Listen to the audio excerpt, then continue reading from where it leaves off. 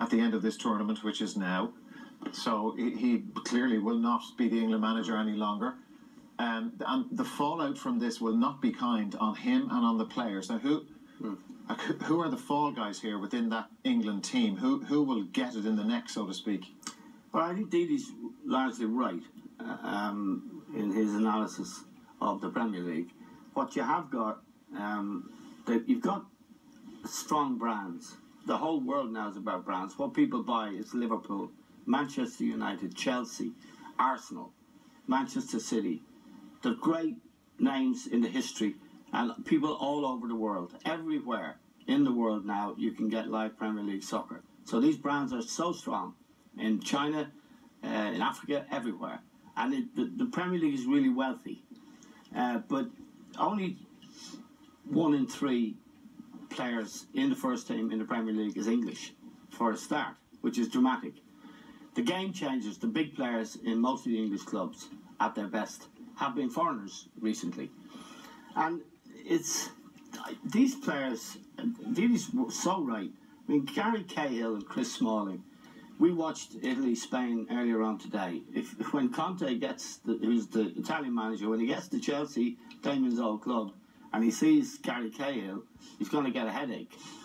And when he sees Kurt Zouma, he's going to get a bigger headache. So it's a shock.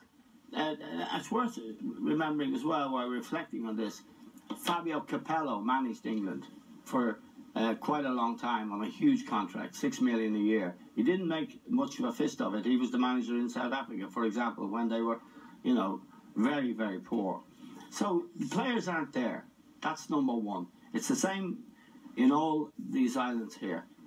The players aren't there anymore.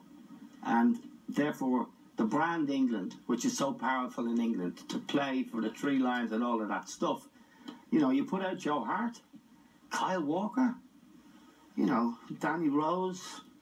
Where's the players? Sturridge, Harry Kane, Dyer, Dele Alli. They're not real players. I mean, the Italians today, it's a previous match. Now, I would fancy Ireland against England because we have a unity and a fortitude. The Icelanders had a unity and a fortitude, a simple plan, a good coach, and the determination. I think the difference is that I'd say, I don't know what you think, Damien, because you just come off playing. I'd say the English players could see the headlines at half-time, tomorrow's papers, and that's in your head. Of course. Yeah. And even those stats that we threw out beforehand about the last time they won a knockout round, I don't think they've ever won a knockout round playing the Euros on foreign soil. It's just worth reading again for our viewers the list of countries they've beaten in major championships. If I can find since them real 1966. Quick. Since England won the World Cup at major championships, a World Cup and Euros, England have beaten in knockout games Paraguay, Belgium, Cameroon, Spain, Denmark, and Ecuador. And Ecuador was the last.